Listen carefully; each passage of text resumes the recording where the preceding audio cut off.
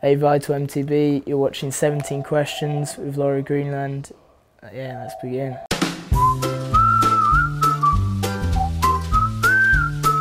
Yeah, do some cheesy shit.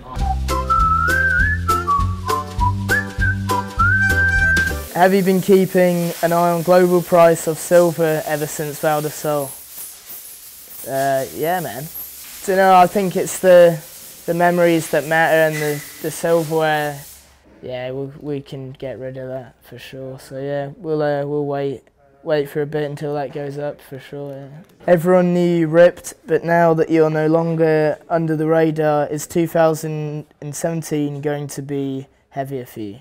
Well, hopefully I'll be a bit heavier anyway. I've started training already, so hopefully get a couple extra kgs on. I think it'd be a good year for me. I mean, this year there's a lot of stuff to work out. It's pretty nerve-wracking as well, trying to break through the ice and get on the radar, yeah. I think until you've got a podium under your belt and a few top tens, you're definitely going to be not necessarily under the radar, but not fully on the radar, yeah. So there's a lot less pressure, and I feel like I'm where I'm meant to be now, so it feels cool, ready for it. Skate, moto and downhill, put them in order of your top 3 favourite things. Downhill, skate, moto. I can't ride a moto, man, I'm terrible. Yeah, for the time being, I'm just a passenger on a moto, and I'm alright in a skateboard and a bike, so yeah, it'll stay like that for now. When you were a grom, well, you still are, whose style did you want to emulate on the bike? Sam Hill for sure. What's the McQueen thing about? That's just my mum's second name. A lot of people think it's just made up or put on Facebook or something for Lightning McQueen or whatever, but now that's on my passport, and it's a rad race name, so I thought I'd chuck it on the jersey this year. Yeah, we'll do Hey that. Boy, tell us some team rumour gossip for next year. Well, my dad's actually joining a team, and he might do, he's going to try and get to 1 or 2 World Cups, so we'll see about that. At Val di Sole, when did you know it was on and that you had a shot? Probably when I crossed the line without having a big crash, I think. I knew it was a good run, and it's definitely on the limit. I had one moment, big moment, I think. A lot of people said they thought I was rolling the dice the whole way down, but yeah, I wasn't rolling the dice the whole way down at all. I just had I think just doing a world run. Just physically tired and just hanging on, I think. Makes it look like you're rolling the dice, but that was real surreal, sat on the hot seat and just watching people come down and just staying there. I was on there for ages, so pretty surreal to still be there when Danny was coming down. Yeah, it's still with me now, I'm buzzing. How does someone so young have so much confidence in your ability? I don't really like rolling the dice that much, although my Val di Sole run doesn't say much for that. But yeah, I'm not too keen on rolling the dice. I'm only going to be in this sport as long as I feel safe in it. If I stop feeling safe, then I'll stop. I just ride within my abilities most of the time, and if you're having fun and riding within your abilities, I don't think you can't have confidence. When did I first ride a mountain bike? First rode a proper mountain bike with front suspension when I was about 8 years old. Forest of Dean, not too far from here. What was your first mountain bike? Kona Makina with probably about 2 inches of suspension on the front and 20-inch wheels. It's rad. Me and one of my best mates had one of them, and we went to Morzine and stuff on it, and yeah, that was wild, man. Wild. How does the World Cup track lineup for 2017 make you feel?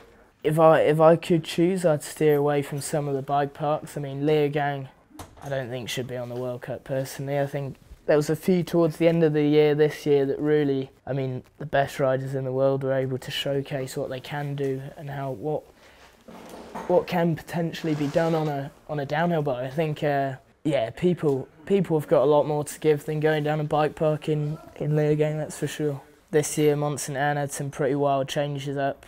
There hasn't been many World Cups that have been like Mont Saint Anne this year, with the speed, and speeding conditions there were crazy. As long as things are changing, as long as sections get replaced and stuff, I don't mind going to the same places, that's for sure. It's just spend so many years and time getting good on a bike, you don't want to be at a bike park. Most underrated downhill rider out there? Flope for sure, man. He got third at Worlds and he's got a lot to give. Well, he's getting Worlds podiums without being on a proper, factory World Cup team. So yeah, a guy like him, humble guy that's just proper rad, definitely needs to get hooked up. Thrasher or Barracks? Thrasher. Who do you hate being beaten by at a race? Anyone my age or younger. That's always the goal, to be the fastest person your age, I think.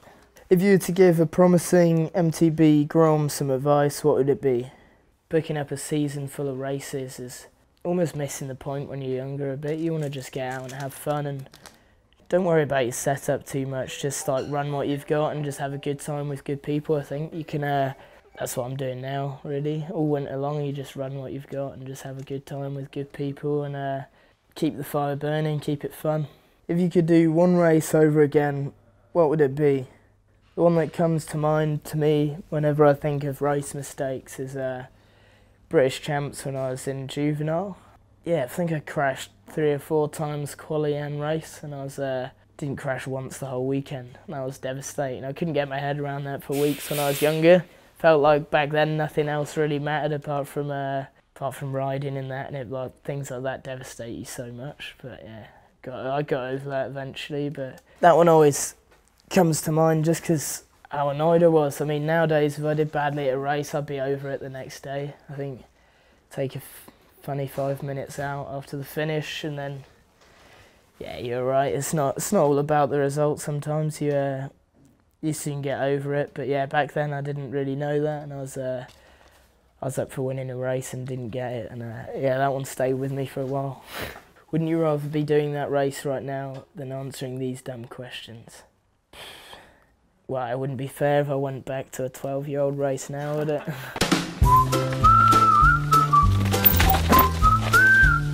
But yeah, I'll do that, clean up, be mint.